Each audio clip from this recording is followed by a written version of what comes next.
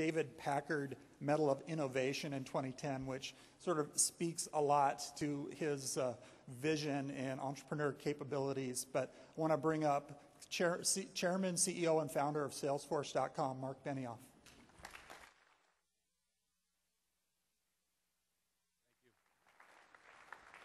Well, good morning, everybody, and welcome to San Francisco. We have some beautiful weather here for you this week that you're going to enjoy. It's fabulous. And I'm also extremely excited this week, and for those of you who were at Woodstock, it's because Neil Young won his first Grammy Award for music last night. Pretty awesome. So, a few Neil Young fans out there.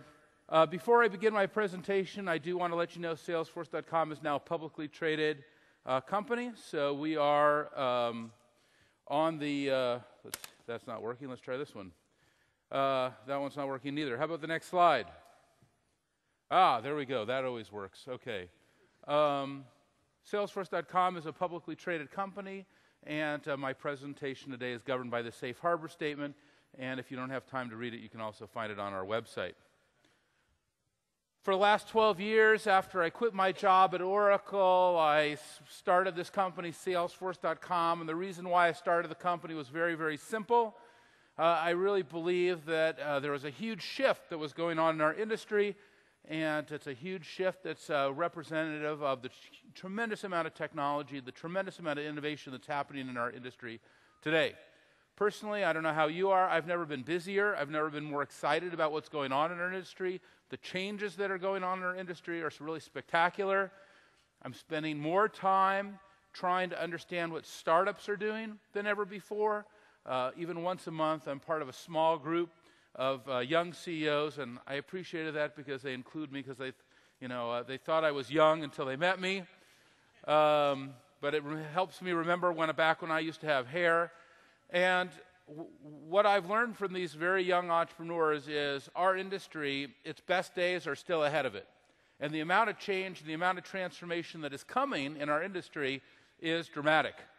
But what I've been doing for the last 12 years is evangelizing cloud computing, moving off of kind of on-premise systems and into systems that are in the internet to manage businesses.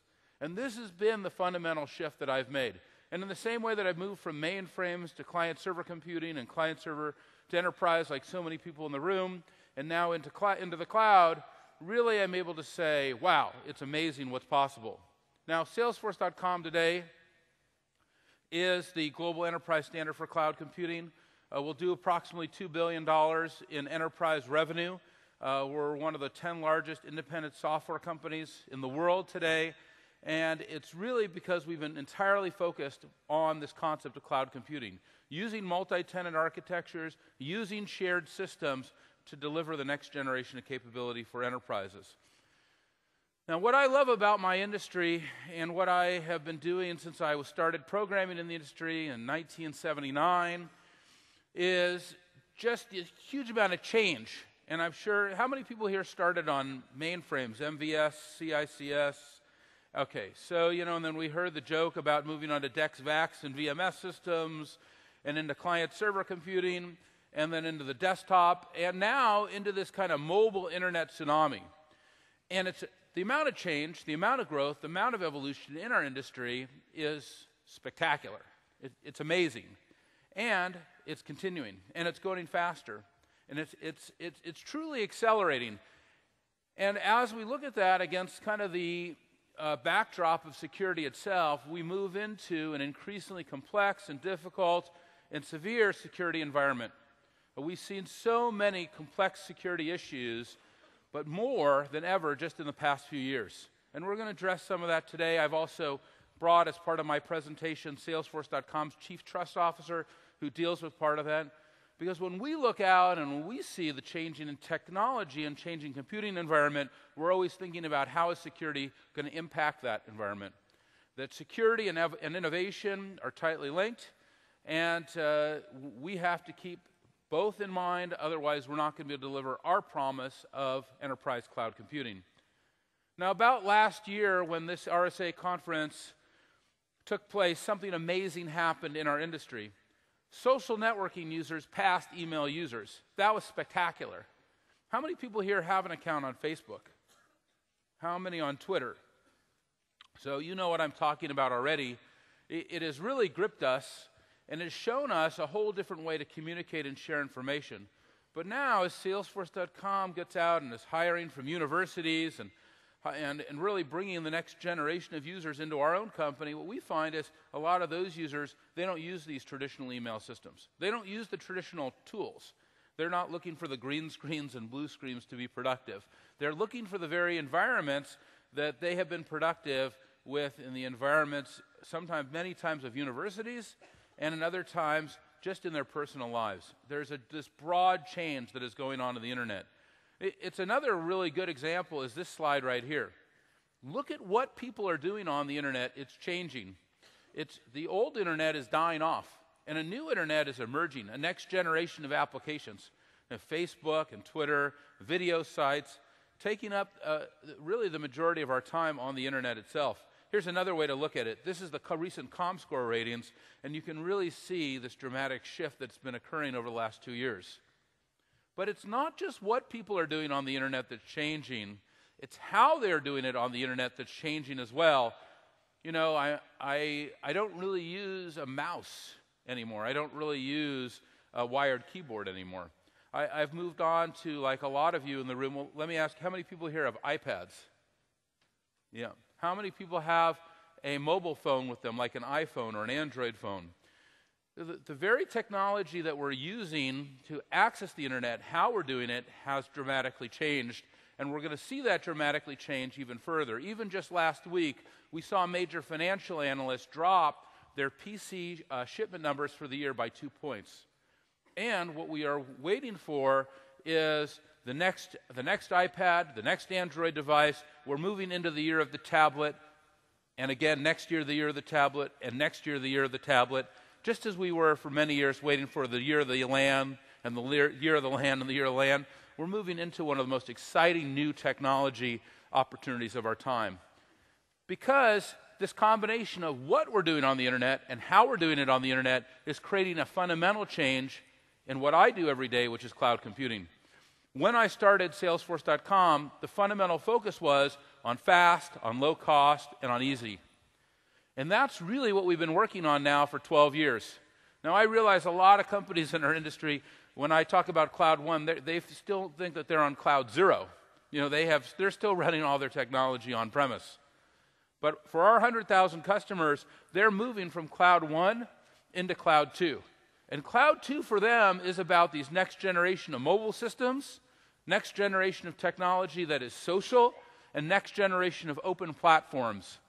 And away from the kind of traditional user interfaces and traditional proprietary systems that we've built many of our IT data centers on. And they are borrowing from these consumer systems. It's called the consumerization of IT, but a better way to say it is, I like Facebook a lot more than I like our enterprise IT apps. The way I think about it at Salesforce is very simple. When I started Salesforce.com in 1999, I asked myself a simple question. I was at Oracle, down the road in Redwood City, at the top of the Oracle towers, looking out over the Oracle campus, watching all the Oracle people, looking at the Oracle lake, the Oracle fountains. And I said to myself, while I was using the internet, why are we writing all this new enterprise software as if the internet does not exist? Or really what I said was, why isn't all enterprise software like Amazon.com? It was so easy to use. You know, I was able to kind of get going on a major complex app with no installation, with no upgrades, with no updates. I could just get going. But today, I'm not asking myself that question anymore. The question that I'm asking myself, and I think the question a lot of you are asking, is why isn't all enterprise software like Facebook? That level of productivity, that level of collaboration, that level of communication, our industry has changed. We've seen this very young, individual drop out of Harvard and now in his mid-20s deliver one of the best paradigms ever for collaboration, far better than even what we had with Lotus Notes or with Microsoft SharePoint. In fact, there's no comparison because the level of collaboration and communication that's happening is spectacular. we have to ask, why isn't all enterprise software like Facebook? When I see a shift this big, I think a door has opened, a door that we all have to walk through to embrace for our users' empowerment. Yes, it used to be like Amazon.com. It used to have this nice tab-based interface, and we were pulling the technology out of the internet as we needed it, using our mice, sitting at our desks, and our location was not known. There was no kind of geographic awareness, and we were using primarily our Windows or Macintosh, and when we wanted new software, we used to have these things called disks, and we would install them, We'd self-integrate. We'd have to put the software in to get it going. But today, that's not the way it is. Today, the world is about Facebook. It's about a feed-based interface. It's about push technology. It's about touching these computers, and it's about smartphones and tablets, and it's about new operating systems and new programming languages like Android or iOS or Java or Ruby on Rails, or building mission-critical apps in Python or PHP. And it's not about self-integrating your apps. It's about using marketplaces. This is what I call the Facebook imperative. I've written about this on TechCrunch and on other sites over the last year because I feel very strongly that this is something that we all have to really grab and understand.